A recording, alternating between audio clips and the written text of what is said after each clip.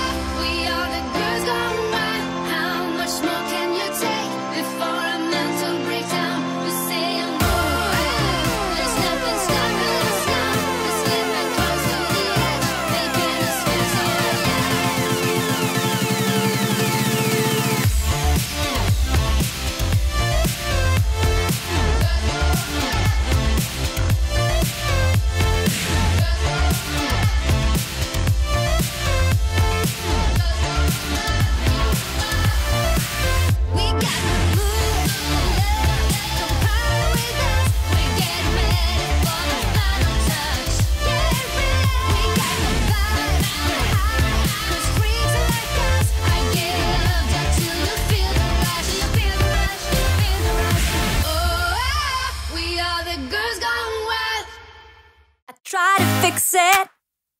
I try to picture someone else but you. But then you kissed me, and now there's nothing else I wanna do. For the record, I never thought it would be you and me. You said tomorrow, let's see what happens, but it's plain to see. And tonight we're like fire and ice. I'm burning all over, and we're starting to rise.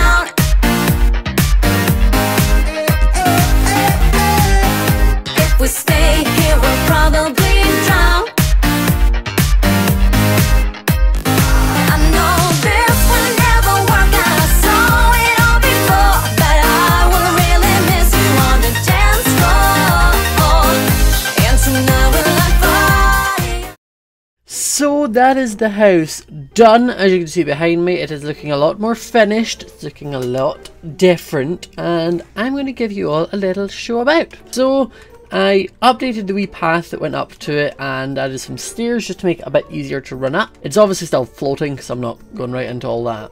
And I gave it a little front garden here. So I moved the door over, and if you come inside, there's some green carpet because they had a green bed, so I assumed green was what they're wanting. They can change it if not. So they have a little sofa area, they've got a kitchen, little dining area. I love using plants and carpet to conceal like the sea like lantern so that people can't, you know, like see that it's just a sea lantern. Then over here we have like what I assume might be like a garden. They might put a farm or something out here. You can get out that side or there into the front. They had that before, so I kind of wanted to keep that. And then if we run upstairs, we have all the chest area up here, this lovely green carpet, this little walkway through to the bedroom. I used the flower pots on bookshelves thing again. Just pretty simple. I've got some nice sea lanterns coming down from the roof, like chandeliers. And yeah, I sort of tried to keep it quite minimalistic, but also interesting enough. I also tried to keep it in the theme of like what the other houses had kind of thing with the different types of woods, which is why it's like the dark oak, because those houses had the dark oak and the birch. I just thought it sort of tied it all together into this nice like village. Doing the sort of like really tall roofs really helps like the house stand out, especially since it's placed like at the top of the hill of the village.